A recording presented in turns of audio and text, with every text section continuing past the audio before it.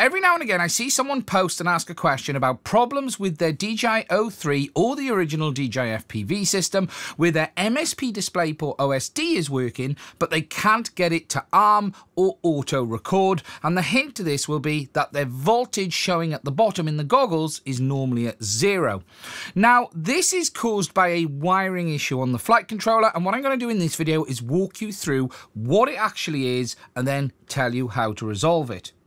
The first scenario I'm going to show you is a loss of the grey wire, or what is the TX from the O3 air unit to the RX on your flight controller's UART. You can see that I've disconnected that wire here.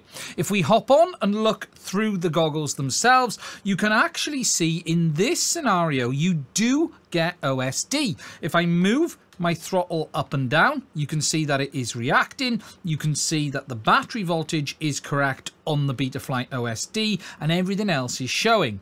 What you're not getting though is the information on the DJI OSD. So for instance, if you look at the bottom next to the little symbol, it's showing 0.0 volts.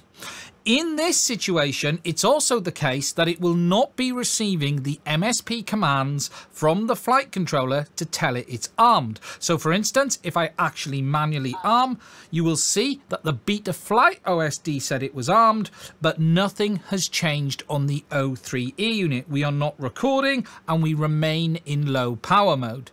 Now, obviously in this situation, what you're not going to be getting is your air unit exit that low power mode, enter full power mode and give you the full O3 performance. If you're getting this, what you need to do is check that that TX line from the O3 air unit to your flight controller is connected correctly. So I've said the hint for this is that you will get 0 volts showing at the bottom. Your bitrate may be stuck at the lower 7 megabits a second or even lower if using a different air unit, and it will not auto record, but it won't kick in to that normal activation mode like you need it to do with O3, because remember, O3 will not give you full output power unless you do have that MSP command enabled. Even turning off low power mode in O3 will not give you full power. It needs to arm properly via the MSP command.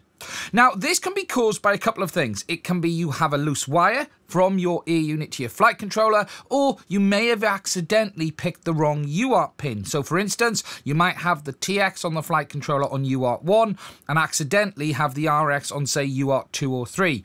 If you're getting this and you still have it on the right UART and you've done all the correct configuration, then my suggestion would be swap UARTs. There is definitely some quirks within some flight controllers or Betaflight that one UART will work properly and one UART won't.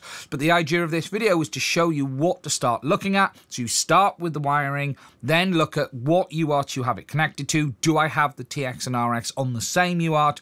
Is the configuration correct? And if it all is, then try another UART.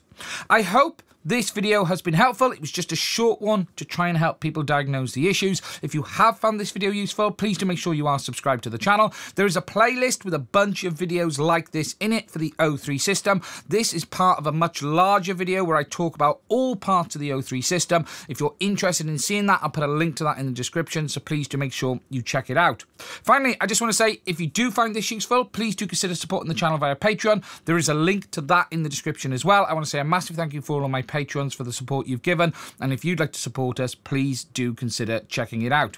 Anyway, let me know what you think in the comment section. Stay safe. I'll speak to you soon.